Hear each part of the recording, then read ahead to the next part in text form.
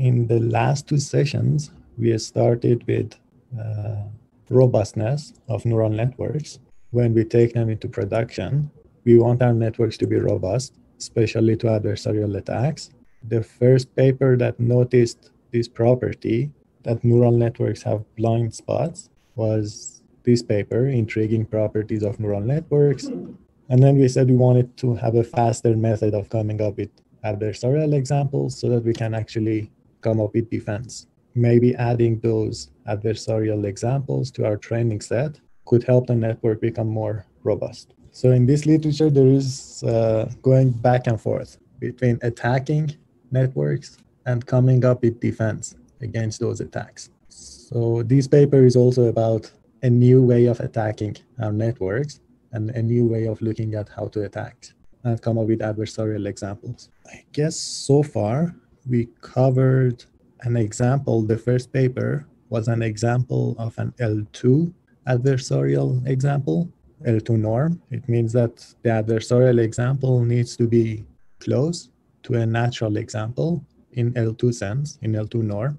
You can have L infinity, which is the previous paper. You can have L0, and depending on the norm, you can have different types of adversarial examples. L0 is very nice because you are changing very few pixels in your image. As you can see, there are some, probably you don't see it's very small, but there is a blue, red, blue, and different colors that you see on the pixel level. So you can change a few pixels, and then the algorithm is going to confuse the classification. You see it better here. You're changing a couple of pixels on your image. Still, to the eyes of a human, we can all distinguish the difference between a 0 and 1, even if you change a bunch of pixels. But let me go through a couple of notation before we understand what the paper is actually trying to do. So we have two types of adversarial examples. One is targeted, the other one is untargeted. For targeted, you specify a wrong class and you want the image to be classified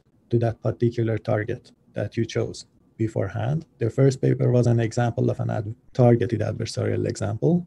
The second paper was about untargeted. You just wanted the network to make a mistake. Let's define them more rigorously. So X is an input image. C a star of X. Let's say this is the correct label for X in your data set. So that's the correct label. And let's say T is a target because we want to deal with targeted adversarial examples. So we're going to specify a target. And we want T to be not equal to the true target, the true class label. We are looking for an adversarial input, X prime. And C of X prime is going to denote the predicted label for X prime. And what we want is that we want C of X prime to be equal to the target that we specified beforehand. So that's a targeted adversarial example. And we want X and X prime to be close according to some metric. Let it be L2 distance, L infinity distance, L0 distance, I don't know, distance on a sphere, etc. And what is an untargeted adversarial example?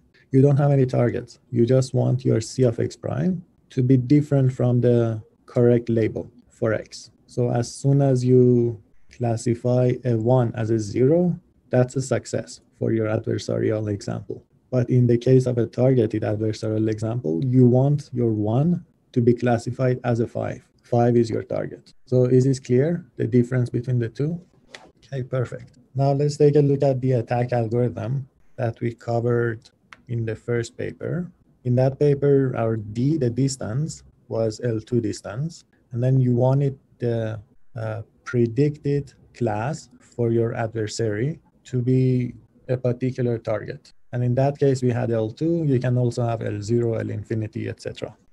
And as I said, L infinity distance is interesting because for L infinity, you're going to be counting the number of pixels in your image that are different. And that's going to be the distance. So it's going to be a count. So here is the meat of the paper. So you define a function f. Why are we doing this? Because solving that problem is hard. And we saw that even in the first paper. We had to work with a loss function here. Now, what this paper is suggesting is that you define a function f such that this property holds. We want this property, C of x plus delta, to be our target, and we want to have an equivalent condition. And our equivalent condition is going to be defined in the form of this f. As soon as f of x plus delta, f of our adversary, is less than or equal to 0, this condition holds. And as soon as this condition holds, we want the other condition to hold. So now it's a matter of choosing f, because once you choose f, you can plug that condition in place of this condition and hope that the minimization problem that you end up with is a simple one. Is actually solvable. So here's an example.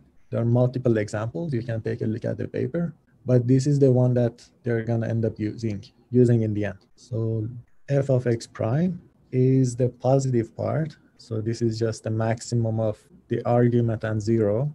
And we want this to be less than or equal to 0. I'm going to break this function down, and then you're going to see why this is doing exactly what we want it to do. But first, z of x prime are the logits. Oh, so Theodore asked it. So z of x prime are before you apply the softmax in your network. So these are your logits or unnormalized log probabilities.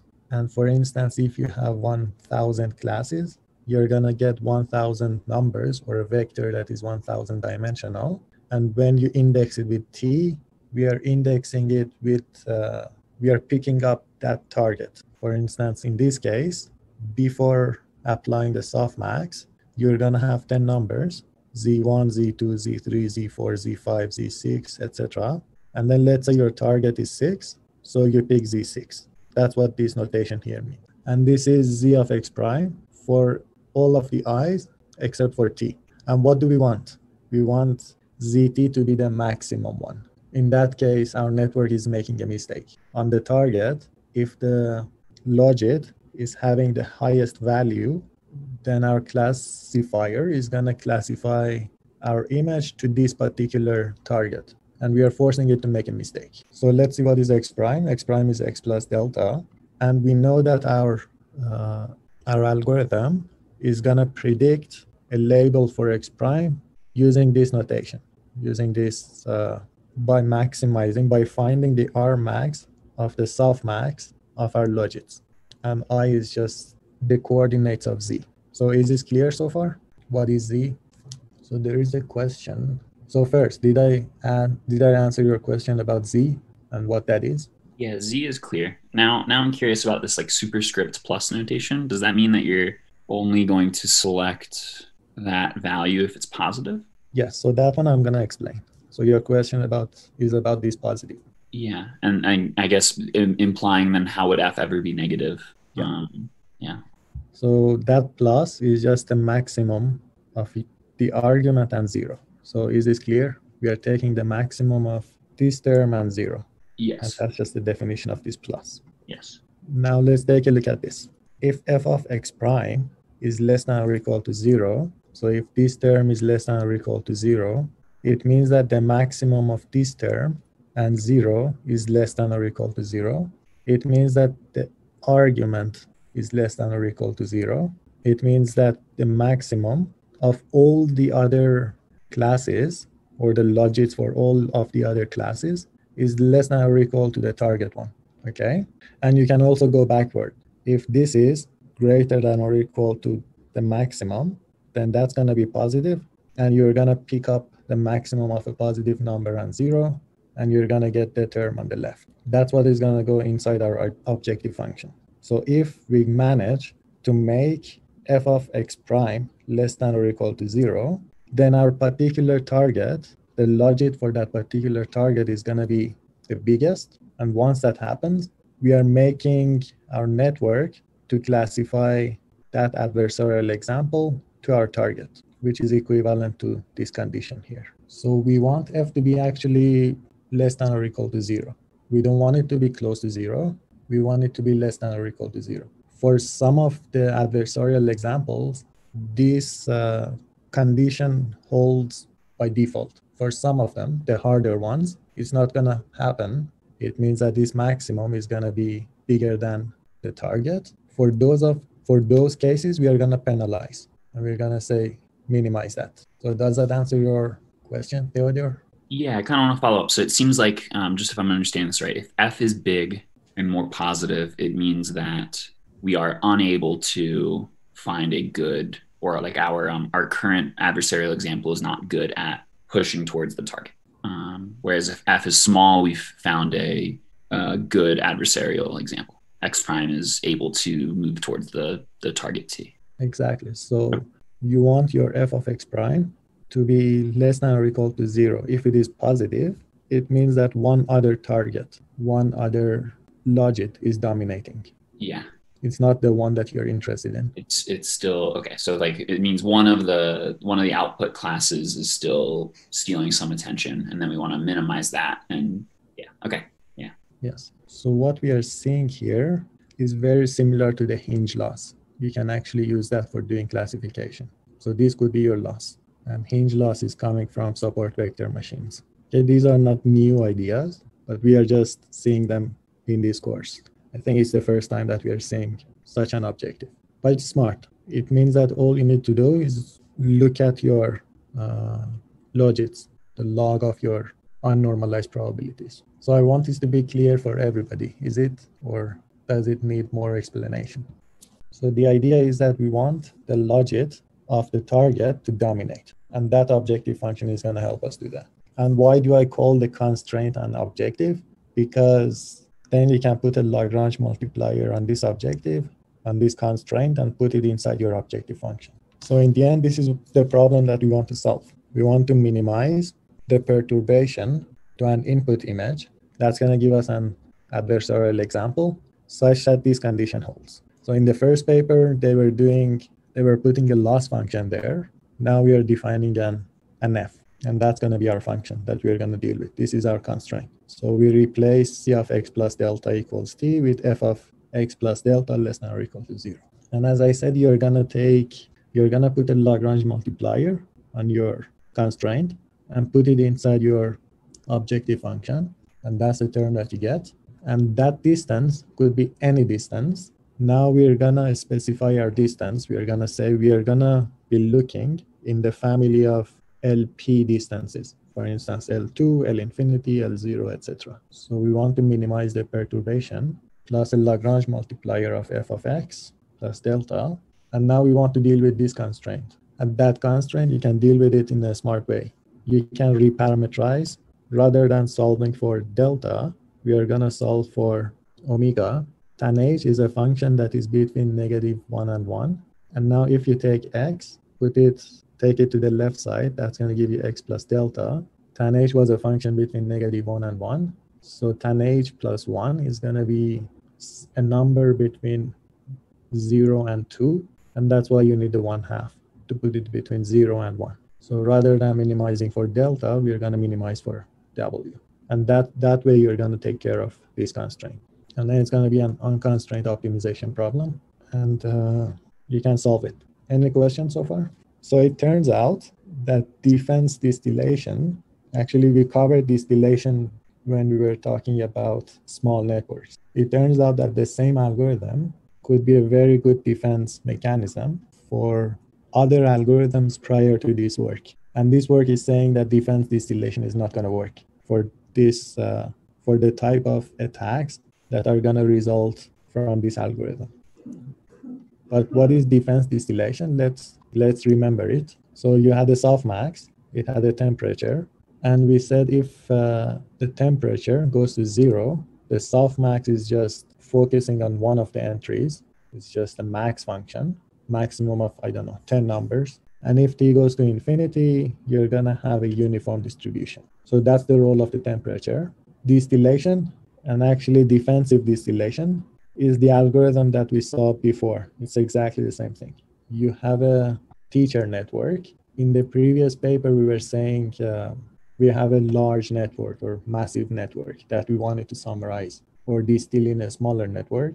Here we have a teacher network, and we're going to train it using T as our temperature. We are going to generate data from the teacher network with the same temperature. We're going to train the distilled network on the data generated by the teacher network. And in prediction, we are going to set the temperature to be 1. and use a distilled network for testing and doing inference. The difference between defensive distillation and distillation that we saw in the previous paper is that previously it was a large network. We were trying to summarize it in a smaller network. Here, the teacher and the distilled networks have the same architecture. That's the only difference. So this algorithm, defensive distillation, was able to make the network more robust against the type of attacks that we saw in the previous two papers. But then here we see that you can have adversarial examples even to networks that are trained using defensive distillation. And the way that you come up with adversarial examples is using this algorithm. So what are we seeing in this figure? That is your source classification. That's the target that you choose. And if your norm is L2, you can make your network to incorrectly classify 0 as a 1, 0 as a 2, 0 as a 3. And as you can see, all of these look very similar to each other. Similarly, for 1, you can make it to be classified as 0, to be classified as 2, etc. That's for L2 distance. For L0 distance, you can start noticing it here when you have 7s. And for L infinity, I don't even see the difference. Maybe there are some differences when you want to classify a 7 as a 6. I see some noticeable pattern, but other than that. Is there any reason or any deeper reason why we consider these different norms and the adversarial examples measured in these different norms? Like are certain application domains, we expect certain adversarial attacks to take certain forms? Not really. So the thing is that prior to this work, some of the methods were using L2 distance and some of them were using L infinity. And some of them were using pointwise attacks like L0. Mm-hmm. And this paper is saying that regardless of the norm and regardless of whether you use defense distillation or no, I can make your network make mistakes. Got it. With 100% failure using this approach. And the key idea is using an F function that is equivalent to your constraint. Got it. So any other questions? I'm curious if it talked in this paper about which of these norms was the easiest or the hardest to target. Like are these algorithms or are these networks generally more robust to attacks in the L2 norm or the L0, or is it spread out evenly? That's a great question. That one I'm not sure if I saw it in the paper, but maybe you can take a look at it and let me know as well. Okay. I don't think I saw a study of L2 versus L0 versus L infinity and which one is easier, because then you need to look at how much time your algorithm took to come up with an adversarial example depending on your norm. Then that could be an indicator of how hard it was to find an adversarial example depending on the norm. Yeah, and I was also thinking of just the size of the perturbation required to create some mislabeling. But even then, you're comparing apples with oranges because you're measuring the size in a different norm. Yes, exactly. So I guess time is a better comparison now because at least that's consistent. Okay, any other questions? So that's a trend. You come up with an algorithm for attacking neural networks. You try to fix it, for instance, using defensive distillation. And then another paper comes and breaks the pattern. It says, no, I can attack your defense. And that's the current state of the art for that literature. In the next one, we are trying to come up with a defense.